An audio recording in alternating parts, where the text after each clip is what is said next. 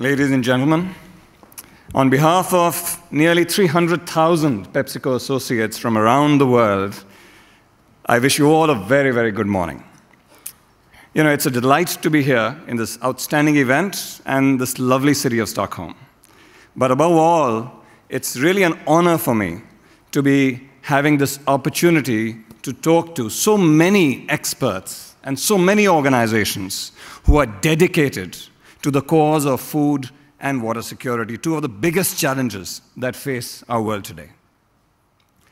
The reason why I am here is because PepsiCo firmly believes that there is nothing more important than social and environmental sustainability for the future and health of our communities, and equally for the future and health of our growth, of our economies, and of our businesses.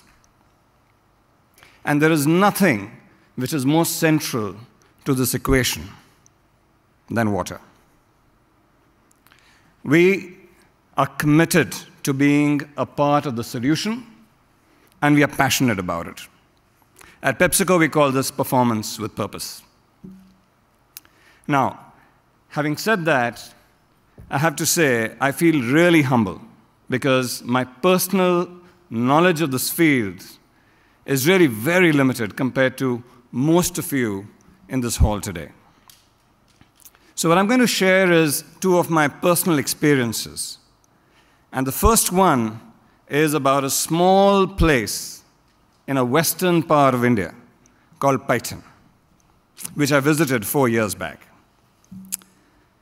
Water in Paitan was increasingly scarce. Their wells had dried up. The lands and the fields were parched. In fact, they were limited and reduced to growing only one crop a year, down from their customary two, as a result of which the income almost halved. The women and children had to spend over an hour walking to fetch water every single day. Paitan, indeed, was going through a very, very tough time. Now, an NGO, ADI, analyzed that actually the village was getting adequate rainfall. What was happening was that the water was getting washed away through the natural 3 rivulets that there existed in the area without recharging the aquifers. So the solution in this case was disarmingly simple. 13 check dams were built by ADI in partnership with the local municipality.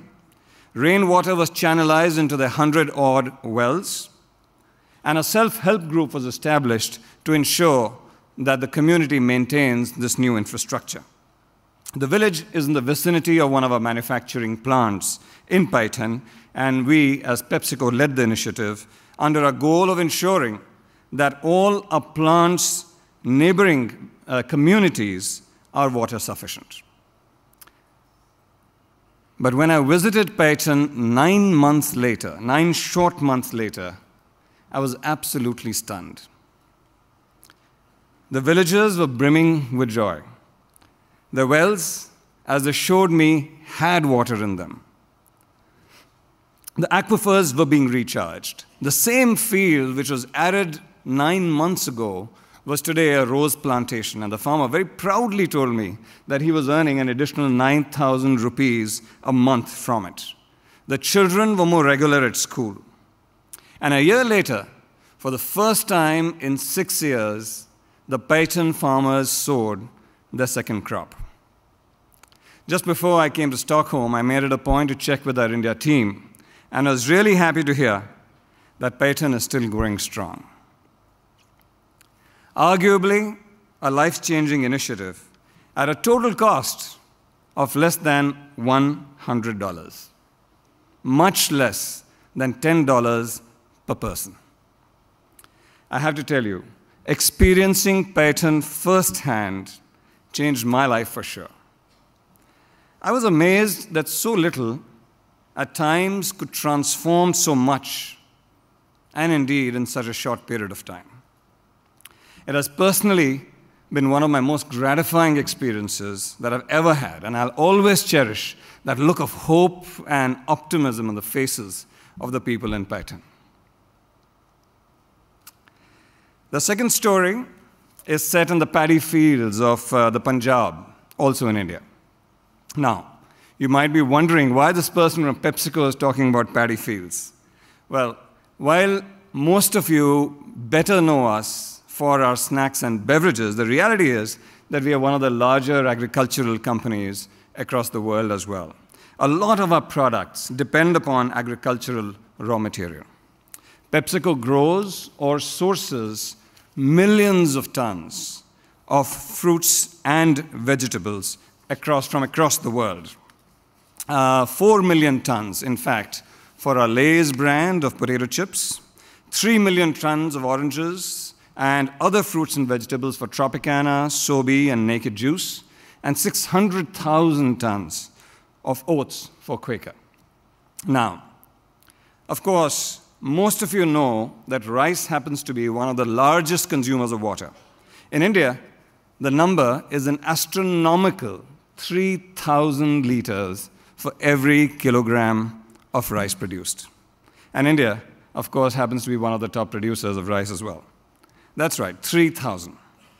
Well, to cut a long story short, our scientists, with support from the International Rice Research Institute, as well as the Punjab Agricultural University, introduced a new technique called direct seeding for rice, DSR, which eliminated the need to flood the fields, saved over 30% of water consumed, reduced greenhouse gases to the extent of 70%, and improved the profitability of the farmer because of low labor costs.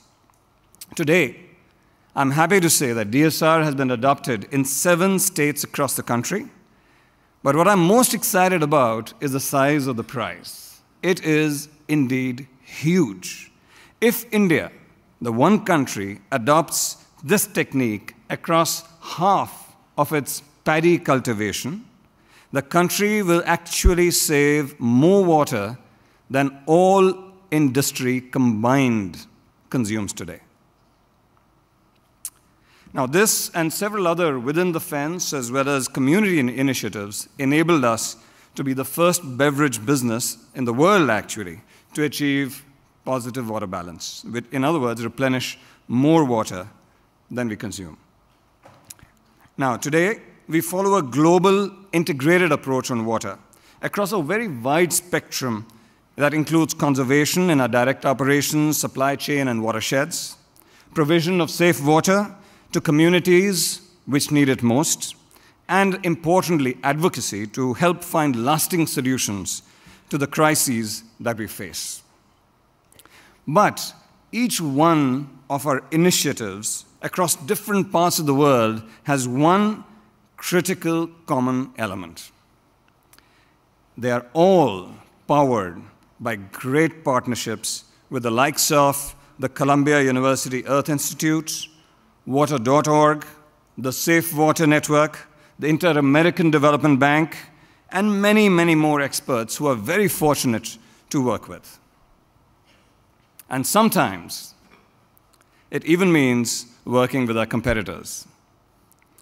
For example, we joined forces with IFC and 12 other organizations, some of whom were other food and beverage companies, along with the World Economic Forum, to launch WRG, the Water Resource Group, whose mission is to share and deploy best practices at the invitation of governments in regions where unique solutions and approaches like direct seeding make sense.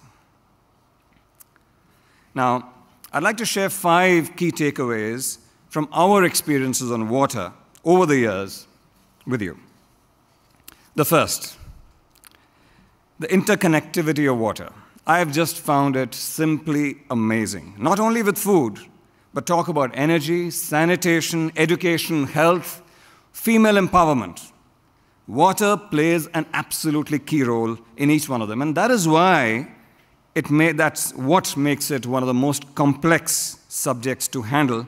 One where collaboration is absolutely paramount.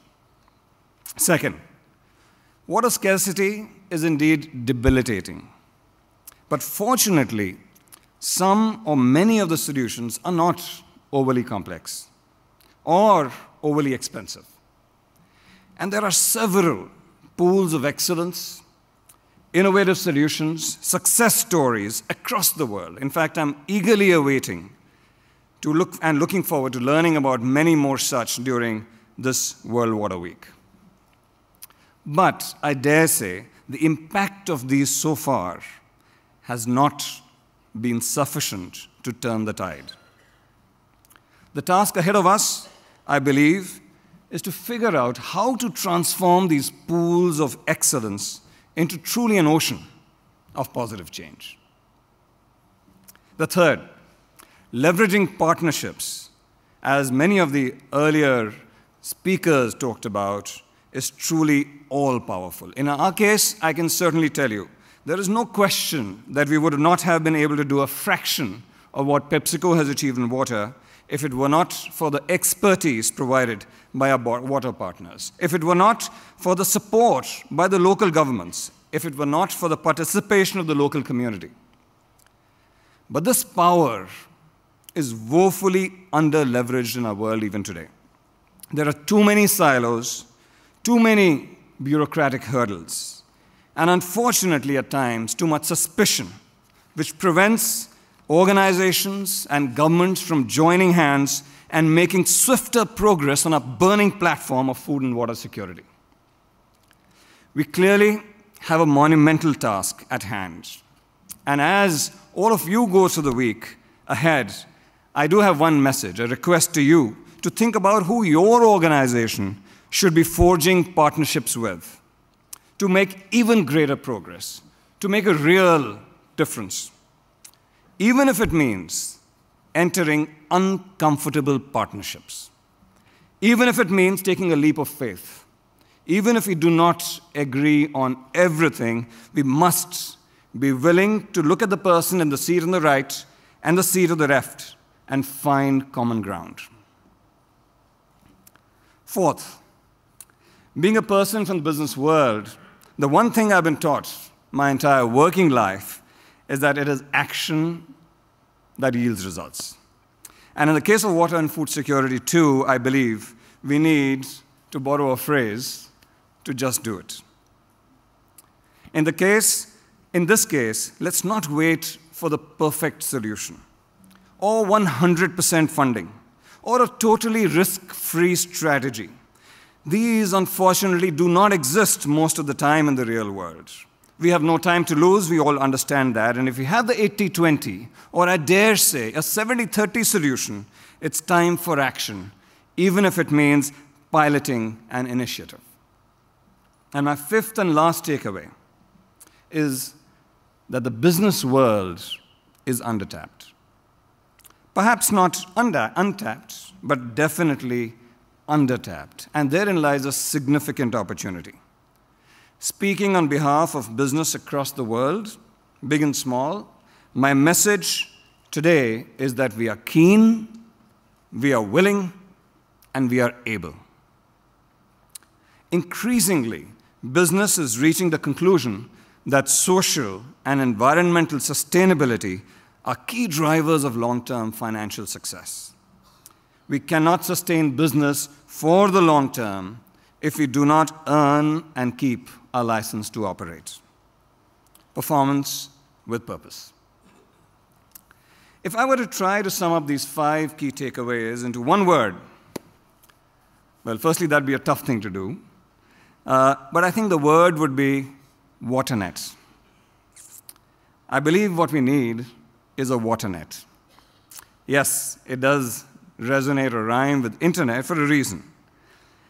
What we can do to water, what WaterNet can do to water, is what the internet has done to our daily lives, which can build on the interconnectivity of water, which can help spawn thousands of partnerships, which can help enable sharing of ideas, innovation, successes, which can drive us through on a greater bias for action, which can hopefully be a catalyst of big, positive change.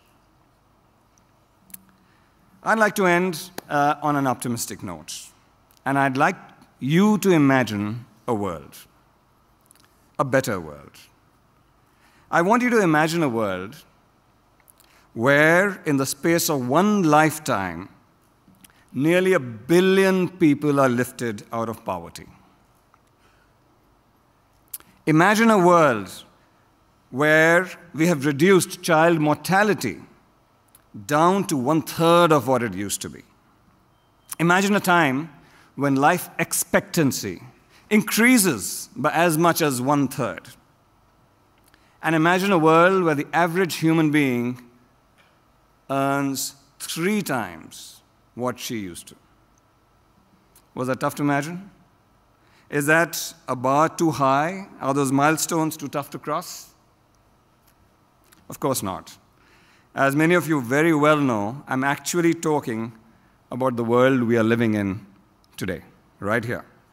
Every one of these remarkable leaps has happened in the course of our lifetime.